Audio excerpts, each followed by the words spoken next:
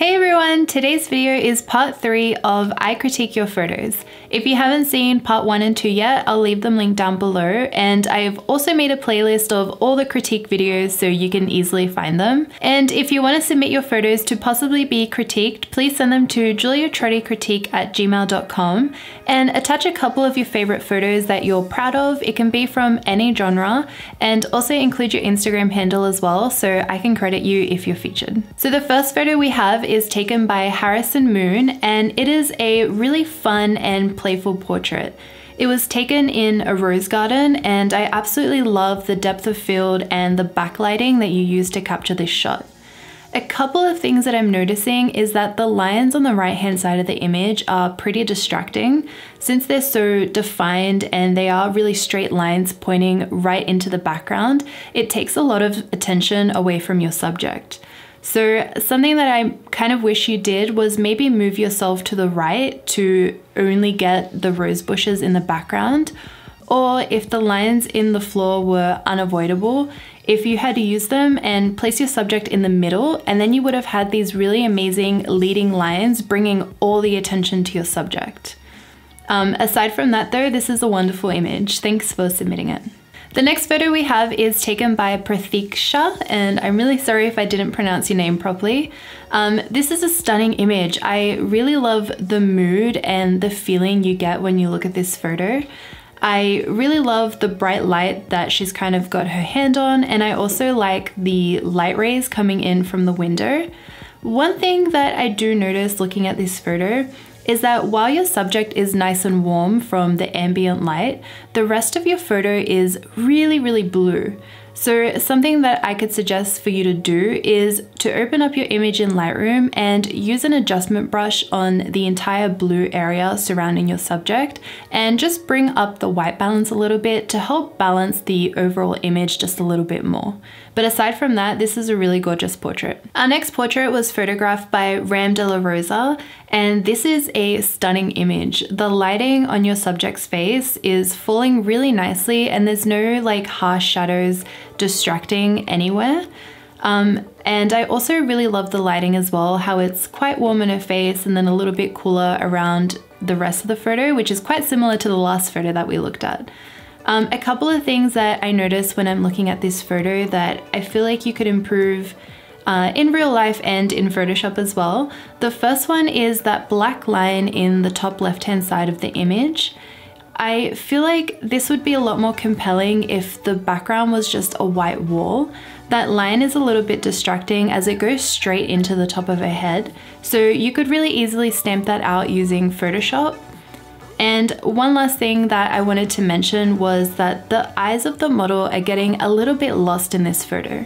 So something that I always recommend when I get someone to look over to the side is to make sure that not all you can see is just the white part of the eye, if that makes sense. So instead of looking all the way to the right, I will kind of ask them to look back a little bit more, just so the iris is in the center of the eye and you can see a little bit better in the photo.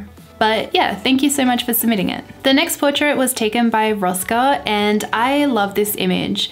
You've got a really great connection with your model, and I love her pose. It's really dynamic and interesting. You've got the shoulders facing one way, but her face facing the other way, which I think looks really cool. Something that I can suggest to maybe improve on this portrait is that I feel like the skin retouching is a little bit too much, and there's no texture or detail in her skin. It is quite blurred. So I would recommend to have a play around and practice and experiment with doing different types of retouching. I feel like frequency separation is really great if you want to keep a lot of texture in someone's skin, and I've got a tutorial about that. If you guys want to watch, I'll leave that link down below. Shameless self-promo. But yeah, I feel like maybe that's something that would really improve this portrait and make it look just a little bit more realistic, like a really nice, simple portrait of someone. Our next photo was taken by Jojo, and this is a beautiful portrait. I love this photo so much. I think her pose is simple but dynamic, and I love the connection that you have with the eyes. The only thing I can suggest to improve this photo is I feel like the shadows have been pushed up a little bit too much. So if you look at the hair, instead of it being like nice and black, I feel like it's looking a little bit grayish white. So if you bring the shadows down, it would just add a lot more contrast back into the hair. And I feel like that would really make this image pop. But yeah, aside from that, I love this photo, so well done. Our next photo was taken by Kaylee, and again, I love the mood of this portrait. It's nice and fun and relaxed. It kind of just looks like you're hanging out with your friends. I also think the post-processing is really nice, but a couple of things that I would like to suggest to maybe improve this is that I feel like she's not bright enough in the photo. I feel like she's kind of blending into the background a little bit. So I would maybe suggest that in Lightroom you can use an adjustment brush to brush over her and bring up the exposure a little bit just to make her pop. Another thing that I noticed is her hand kind of seems to disappear behind her. I would have asked her to maybe bring her hand out a little bit more so you can really see her leaning on it. Another thing that you could have done is had both her hands just out in front leaning on her lap. I think would have also looked really nice. But aside from those things, this is still a really beautiful candid photo, and thank you for submitting it. The next photo we have was taken by Sebastian, and I love this photo. It's really fun and eccentric. I love the location that you chose, I love your composition, and I love the pose of your model as well. A couple of things that very minor things that I've noticed that I feel like could really improve this. The first one is because this is such a aligned photo, I feel like it would have been great if the model was in the dead center of the picture. So something that I like to do in Lightroom is to open the crop tool and bring up the grid overlay on my photo. Even if I'm not going to crop a photo, I like to bring that up to see where everything in my photo is in terms of rules of thirds and little things like that.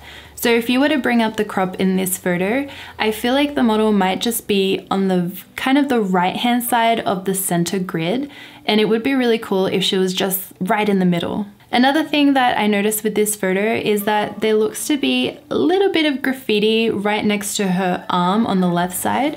It would be cool if you could clone that out with Photoshop and just have that be a blank blue wall. And the last thing, which bothers me just a tiny little bit, is that her skirt is matching up with the pattern of the back of the wall.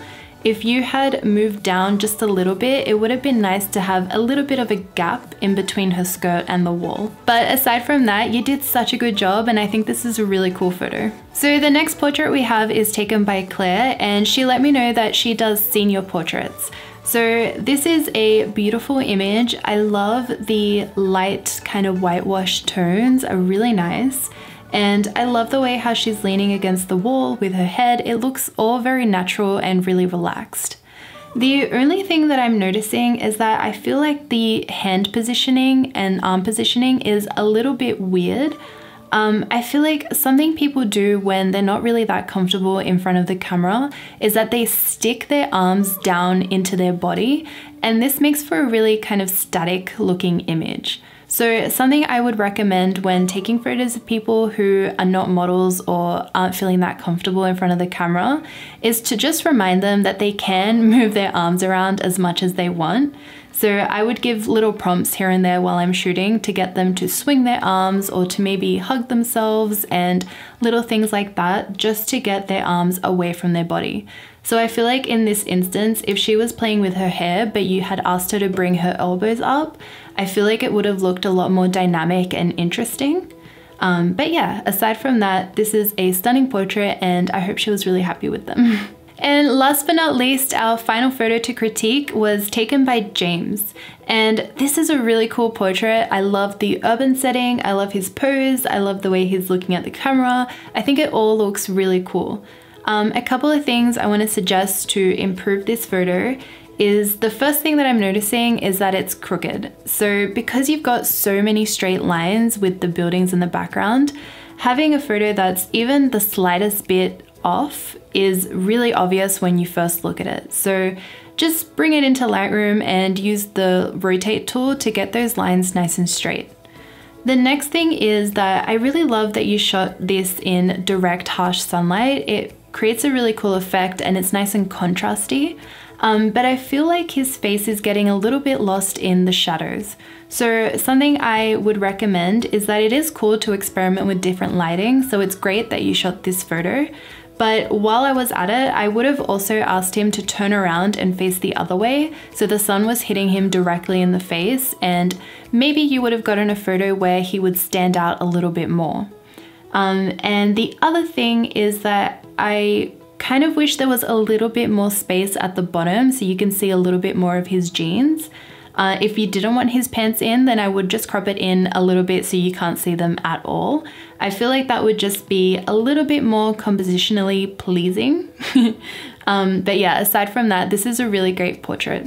Well, I really hope you guys enjoyed today's critique video and found some helpful tips in the things that I said and pointed out. I make new videos every Wednesday and Saturday, so I'll see you guys all next time. Bye!